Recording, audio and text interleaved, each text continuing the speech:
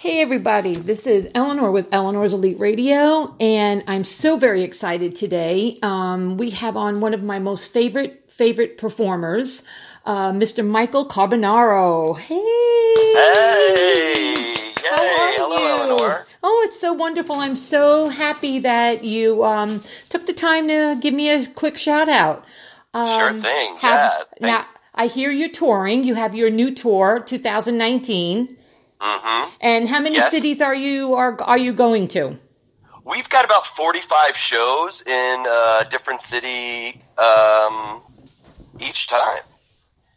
Yeah, and I think you're coming. I'm not thinking. I know you're coming to the King Center April 13th. Right. That's right. Yep, 7 p.m. 7 p.m. For an all-ages show. And I love playing Florida. We're doing a whole stretch over there in Florida, so that's really exciting. It is. Florida crowds are really, I don't know what it is, but I'm telling you, I've performed everywhere, and for some reason, I always just absolutely love Florida audiences. Oh, that's great. Now, I know you're a local Long Island boy. I am also from Long Island. And all right. Yeah, and I read your bio and found out that you also went to Connecticut High School, which is where I graduated from. Get out of here. I swear to you. But, honey, believe me, darling, it's a few years difference. I was going to say, okay, because I was like, I didn't remember seeing you in homeroom. No. What year did you graduate? I graduated in 94. That's very cute. I graduated in 1977. All right. Ay. But anyway, it's so wonderful that I don't know how many people out of Bohemia or Oakdale really became as famous as you are. I want to tell my audience, of course. Well, there's in my class, actually. Well, actually, maybe a class under me. Jane Monheit is a really successful jazz musician. Right. So that was another one that was really major now out there. I didn't hear anything about, I'm talking from my era, from the 70s right. era. Oh, sure. Okay. I didn't hear about too many people, believe it or not, here from Florida, from where I am, Melbourne, Florida. We have a lot of, seems to be reality TV stars that have made it quite big from Melbourne area.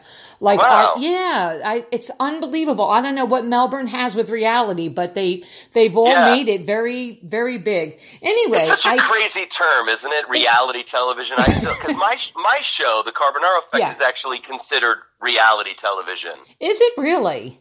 Yeah, which is so weird because it's magic, which is like, isn't that everything but reality? Everything but reality. And I also heard that you are also an actor, which you have to act also, I think, you have to be, I think, very well-rounded when you are a big magician like you are.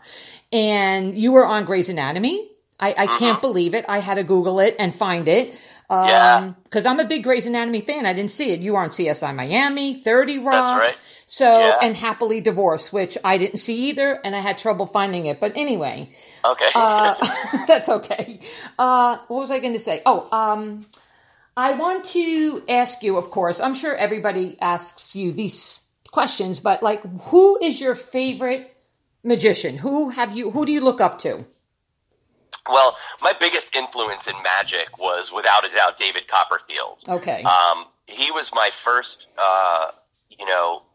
role model of what a showman could be. An entertainer who, would talk to the audience. A magician's a really interesting kind of a performer because, you're talking directly to the crowd like a host. There's a broken fourth wall. But then you go into these little, moments. In David's show, he would go from being really dramatic and having these really stunning and dramatic, dangerous and wild illusions, and then he'd be a total goofball and just make people laugh and be really silly. And he was always right in the moment, right with the people, and it just felt so electric. And I was just so drawn to that performance style. So yeah, he was my man. He was your man. And you really, I don't know if I'm sure you know it, but you do the same thing. You bring people in to whatever it is you're doing. I mean, you're so fabulous, and we watch you religiously. I watch you on loop on True TV. He's on his new shows are on Thursday nights, guys, at 10 o'clock p.m. And for you AT&T users, that's channel for high definition 1164. Everything else you'll have to look up because I'm not familiar with all the other channels. But Right. You're just Yeah, wonderful. on True TV, they're airing them like crazy. We have a whole bunch of, aside from the hidden camera episodes that come out, there's also like a spin-off show called Inside Carbonaro, where I kind of give extra facts and show some that have never been extra seen. footage. Yes. Yeah. Oh, and I love it. And you're also streaming through Netflix. So if somebody, let's say, doesn't have cable TV, they can always find your shows on Netflix as well. Yep. All right, guys, I just want to let everybody... Go ahead, I'm sorry. Oh, no, I was going to say, and it's so great, too, because, with the being on Netflix as well, it really opens up the audiences that come to see me perform live, which is so really great. I love meeting people who are fans of the show. I hear such nice things about families watching the show together and how it's really the only thing on television that they can kind of bond over, and not that it's a kiddie show, that they can watch with their kids, but that it really is a show that hits people at different ages on different levels, but it's really a bonding experience. And I'm finding the same awesome kind of energy out there in the live audiences when they come to see the show. Right. And you do involve your audiences, which I read a little bit about your tour, too. Oh, yeah, definitely. It's going to be very involved. Yeah, people come up on stage to help out with different tricks. I go right out there into the crowd and perform things right there. And, aside from it just being a really great time and being, they do get pranked. They are definitely wondering what is reality and what is not when they come to the live show. I think also people, even if they're huge fans of the show, kind of probably secretly wonder if what they're seeing on television is legit. Like, is this really able to happen? So when they come to the live show and I'm doing some of those things right there on stage in front of them, they feel really, vindicated. And they're almost like testing you in a way, because I know when I watch you every evening, my husband and I have, a little bit of a disagreement because I assume I know what you're doing until he proves me wrong at every episode. Oh, that's great. What blows me away, my favorite tricks, I have to tell you some of them, because I just was so enamored when you agreed to do the interview that I really have to tell you. Some of my favorite tricks are the chocolate cake where the syrup just kept flowing out of the cafe. Oh, yeah. I forgot the name of it. I don't know either. And then you also did the esophageal exfoliator where you swallowed the balloon. Oh, that's unbelievable. Right. Totally silly. Oh my gosh, that was funny. And so how much time does it take to work up each trick or illusion? Well, time is, very limited. I mean, we're going on to our 100th episode now. So we've done so many, and I say we because I have an awesome team of magicians that, work with me behind the scenes. And sometimes if you're a big fan of the show, you see they come on as like secret accomplices sometimes. Yes. Man, we're just really under the wire to just create really quickly and really figure out how to do it and practice it as fast as possible and get shooting to make episodes. So it's sort of like a ring of fire. It really is taking all the skill sets that I know from different tricks and different methods that I know and trying to reinvent them and use techniques that we know, put through different stories and different effects. And, the answer is 0. We have 0 practice time. Yeah. I mean, it really is just... It's just you see it. But that's what I think makes you just so fabulous, really. Just so fabulous. I want to ask a question. Okay. I read somewhere on the internet that there were rumors that you had a twin brother. Right. Yes. I know. I answer that one a lot. I do have a brother. I have an older brother that does not look like me. We're not twins, and he's never been on the show. Too bad, because if it was true, you would have gone down in history like Houdini. Because I know. Gosh, could you imagine Oh my gosh. Oh my God, it would have been flawless. I'd had to ask because it's just out there, and a lot of people, a lot of my fans wrote to me. Direct messaged me and said, ask him if he has a brother. Ask him if he has a twin brother. Oh my It's gosh. so funny you say that too, because we just did these new promos for True TV where they were doing that sort of like screen. They wanted to do just for a commercial for the new show called Double Takes, where I showed like people who've been fooled with some of your favorite tricks, but different people that you haven't seen their reactions. Like maybe they weren't the one I chose for the show that night, Right. but they also had a great reaction, so we revisit some of those, and it's called Double Take. So the whole theme was, oh, let's put Michael standing next to himself, talking to himself. And then as soon as we were shooting these commercials, I'm like, oh my gosh, everybody's going to go, see, I knew he had a twin brother. There he is talking to him right there on the screen. Well, that'd be awesome too, I think. I think that'd be great.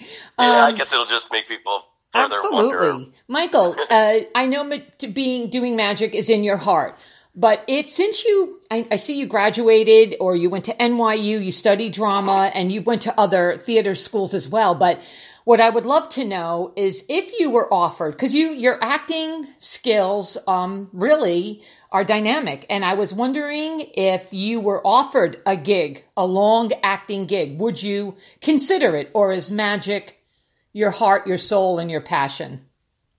No, I would absolutely consider it, and I throughout my career, I'm lucky to have been able to kind of do both back and forth. It's sort of been my almost secret, like, confusion in my own mind is like, do I want to be a magician? Do I want to be an actor? I like so many aspects, so I kind of stopped really trying to answer the question and just said, you know what? I'm taking things as they come. Each new project that I do, I am looking for something that there's a hook for me to do it. Right. I love doing comedy on television. If something came around that was the right role, and I've done a lot of hidden camera magic on television now, so it could be time to try something new and take a path. Well, so I'm looking into some other theater projects. I love horror movies, so I'm a big fan of special effects and makeup, and I'm very excited that some of the new some of my favorite TV shows are being remade, and we're looking into like getting to work with some of them. Like The Twilight Zone is being redone, and Creep Show is being redone, and those are things I definitely want to get my hands on and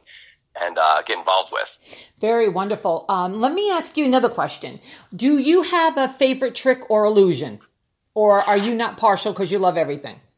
No, I actually might, for some reason, and I don't know what it is, but the one that really just gets right to my heart is the one trick that I performed in a hardware store where I had a little jar of Beetles, and I convinced the guy that, and this is just an ordinary guy just shopping in a hardware store, on a Sunday afternoon. I convinced him that these little Beetles were able to like construct things. Like they right in front of him, underneath a coffee can, these Beetles apparently formed a whole toothpick structure of the Eiffel Tower.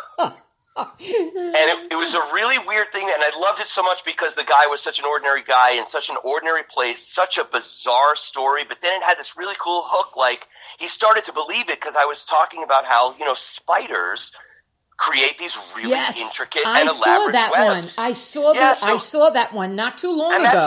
That's like one that I would be fooled by, because I'm like, you know what? It's true. Spiders really do make those things. I guess maybe beetles can construct a tower. What do I know? I just love that one. He turned from just like a skeptical man into like a child. His mouth dropped open, and man, I just love that one. You do have a lot of jaw-dropping moments. Have you ever had anyone get so frightened that they kind of became a little ill, like for real?